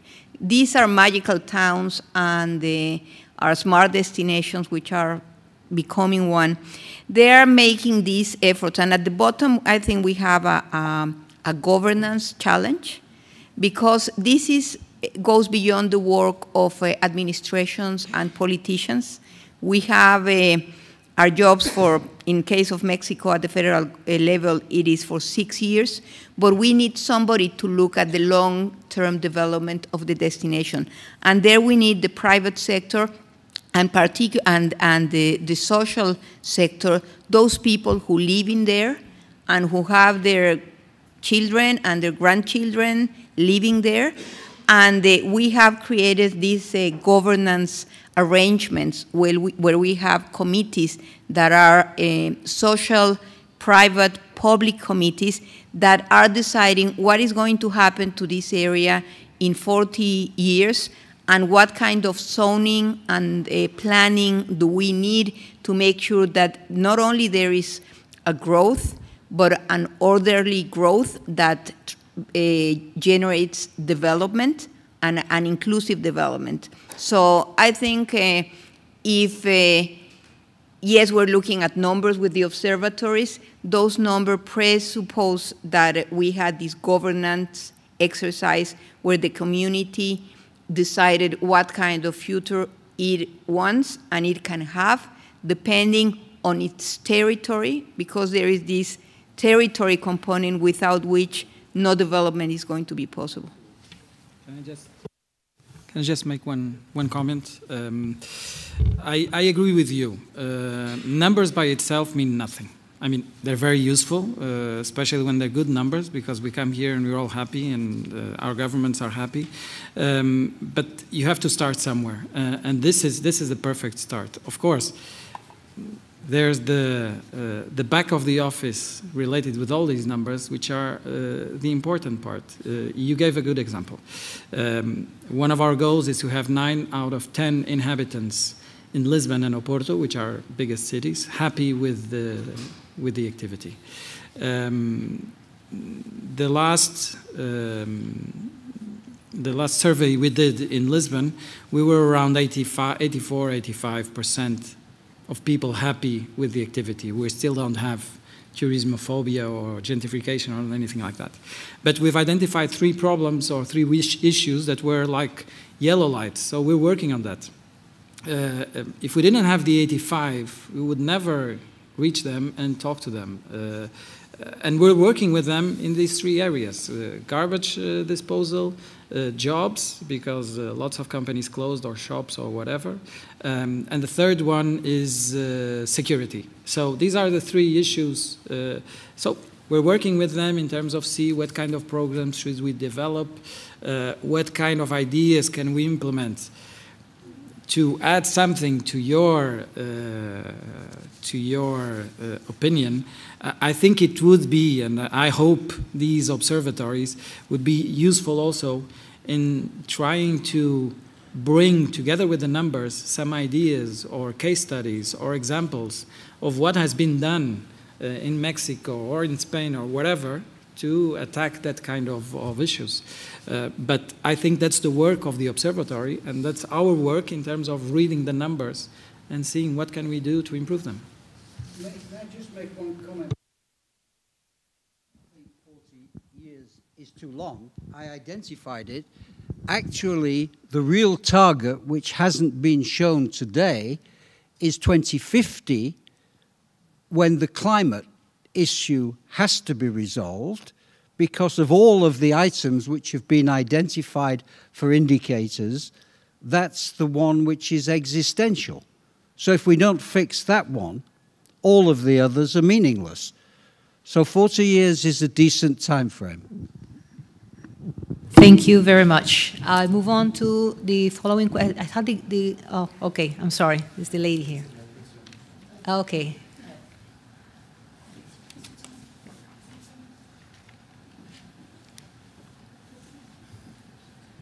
Hi, I'm Caroline Ungersbach from the Sustainable Tourism Partnership Program from South Africa.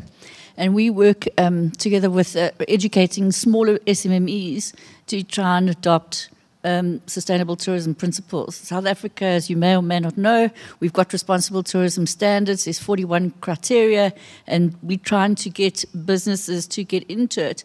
And it's a pity the lady from Indonesia isn't here, because they're pushing and promoting certification. And what we've noticed in South Africa is that we used to have 500 odd certified establishments, and it's now there's only 75. And the issue is actually lack of education and also the cost. So it's a nice to have, but the hotel groups and even the smaller establishments, they just can't afford to actually get certified. So a PhD that my partner did was actually looking at the difference between certification and tourism grading. And what came out of her PhD was actually that they want to be acknowledged in the tourism grading. So if you get a 3-star, 4-star, 5-star, whatever, you can also get acknowledged on the green efforts that you are actually making. So it's just a pity that Indonesia is not there. But in Africa, most of the tourism businesses are real micro businesses and SMMEs. And that's where the lack of education is, because everybody wants to open up a guest house, everybody wants to have a bit of accommodation, everybody wants to do catering, everybody. So we also, what we do in little towns where there's like 8,000 or 9,000 people, we do a complete assessment of the towns and what can actually be absorbed and what needs to be created to make that a great tourism destination. But it's like hard work. But it's the certification that is really the question that I wanted to ask. So I don't know if other countries are doing that. I think Maricruz would be the right one to provide some information on this quality certification, since she's here on behalf of ICTE. Let's see how I can contribute to your comment. I can share with you the experience we have in Spain. I'm here as a representative of affiliate members, but I work as technical manager at the Spanish Institute for Quality and Tourism. And it's true that especially small and medium companies are afraid of certification. When you talk about certificates, it's like, oh my God, it's burdens or bureaucracy. But we have to understand, or we have to make them understand, and we have to be able to communicate that at the end we are talking about about tools. I prefer always to talk about tools better than about standards and certificates. I always try to transmit them that these tools, which comprise for example, sustainable criteria or criteria for sustainable tourism for employees, for improving the quality conditions for employees, waste management, etc. They are just a reference tool that will help them, and that they have to adapt those tools to their reality. This is not easy to explain, and first of all, not all companies are able to understand this, because not all companies are prepared, are ready at that step to go to the second step. So we have to be clear, and we have to accept the reality. Certification maybe is not for everybody, but it is without doubt a tool for awareness, for promoting this sustainability in this case we are talking about, or another goals we have in our tourism strategy or policy. So, thank you very much. I would also add that as governments, I think we have a responsibility to share how important the sustainability standards, regardless of certified or not, become to a company. And what, in our case, what we did, we had what we call weeks of quality. So we would go around the different parts of the country, meeting with the business people, and having real examples of how implementing sustainable behavior will impact their cash register. And we had examples of hotels, medium, I don't know, 150, 200 rooms hotels that could prove after a year how $6,000 were saved from their energy bills. So things like that get the people more enthusiastic about implementation of these standards. Because at the end of the day, we keep saying, if conservation doesn't provide improvement of the people's condition, conservation becomes something very utopic or ethereal, and not everyone has the same level of commitment. So it's good when it comes hand in hand with also economic improvement for the people. Thank you, Madam Chair.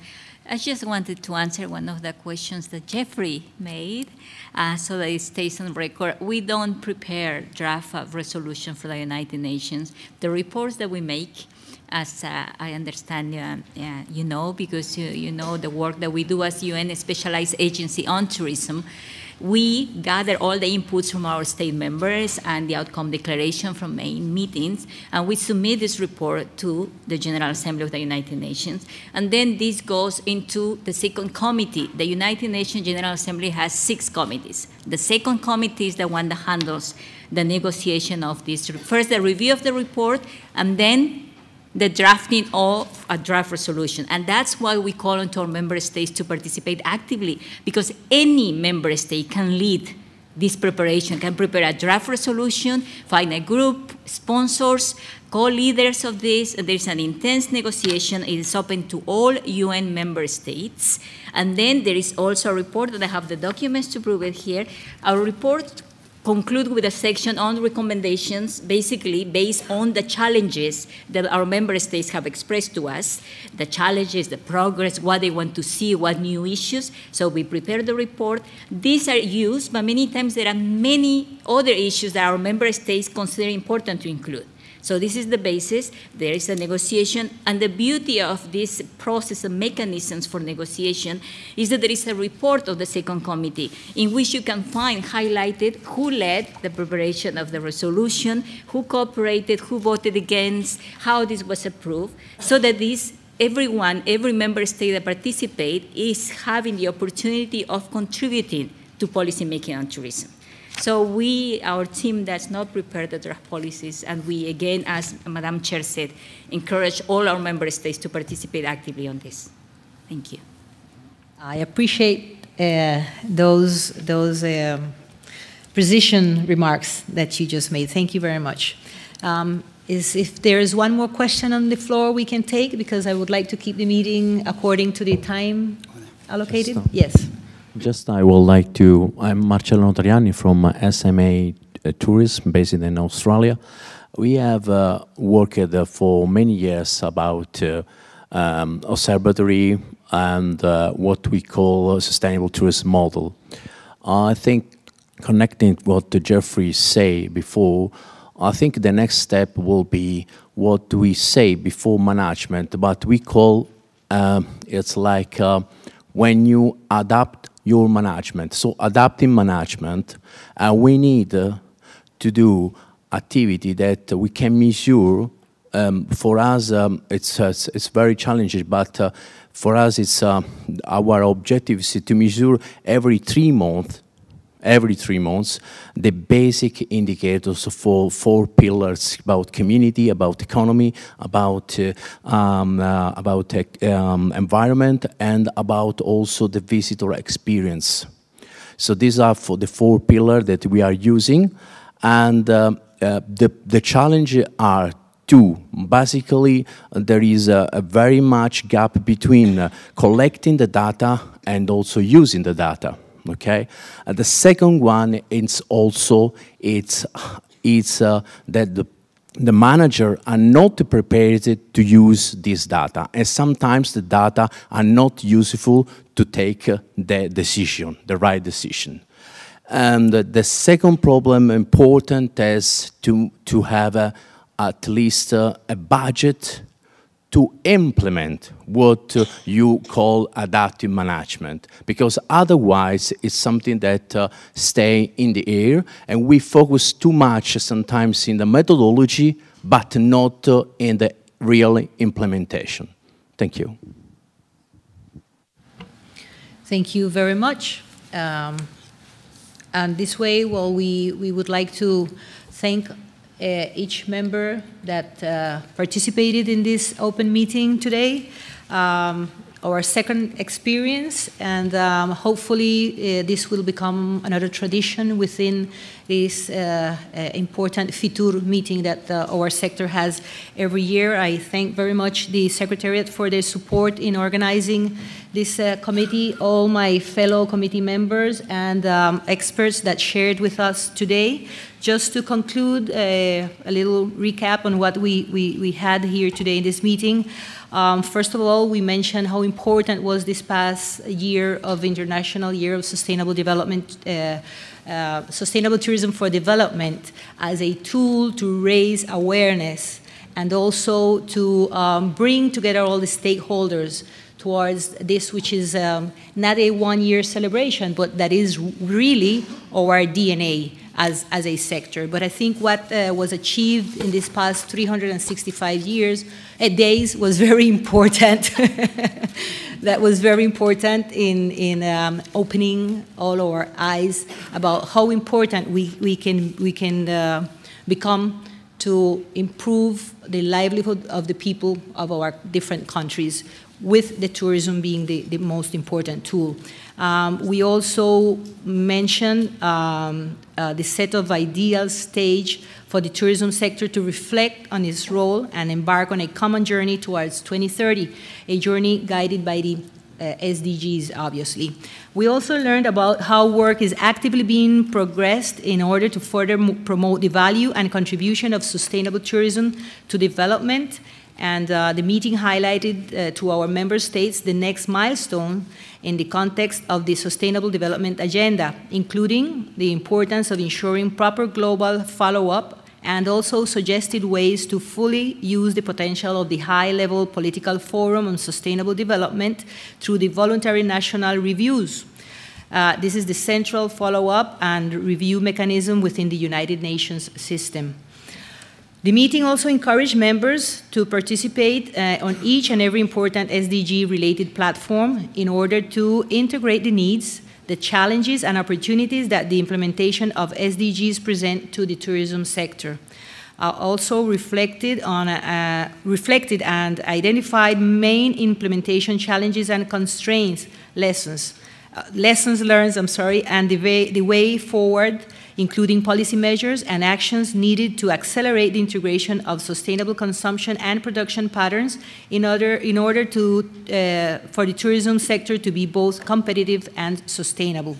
We learned about the important work of the INSTO observatories and how they are positioning themselves as a functioning model for ensuring that tourism uses its full potential as a contributor to sustainable development, as an initiative on its own, but also as a part of national tourism policies. We have also reflected about the importance of an active participation of the member states through the UNGA reports, which allows the UNWTO to be more cognizant of members' needs and challenges. It ensures ownership of the report and of its consequent resolution and to ensure that the relevance of its work is really maximized. Overall, these are really opportunities for us to have a more substantial impact and to contribute to the global sustainability agenda through work that is country-led, people-centered, we mention here very often, and also we're looking for a major participation. So just to finalize, I would like to recall what Mr. Araujo said, where people has to be in the center of any sustainability strategy. Inclusiveness of tourism, I think that is what we are all looking for at the end of the day. And Mexico's long-term vision, which 2040 is not long-term enough sometimes, but it puts us as a good extent to try to be on top of what we need to do as our priorities. And I also think what you mentioned about how strong data is necessary to support the impact and the contribution of our sector to general development. Nevertheless, it's important to remind you of the date, the 13th of July 2018, to present the reports for the UN General Assembly, and also hopefully meet again, be present at the General Assembly in September 2018. I don't think overload of data or statistics is going to kill us yet. I think we need to really use it in a way that it will give us the necessary tools for a better management of our tourism. So with this being said, I would conclude this meeting officially. And once again, I just thank you all for following us through the streaming and also for being with us here one more time in Madrid in this public audience of the Committee on Tourism and Sustainability. Thank one more time to the Secretariat for their contribution and also the fellow members of this committee and special guests. Have a good evening. Thank you.